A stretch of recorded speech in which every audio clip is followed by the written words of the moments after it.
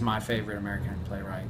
And it's really hard to have that kind of poetry in believable theater.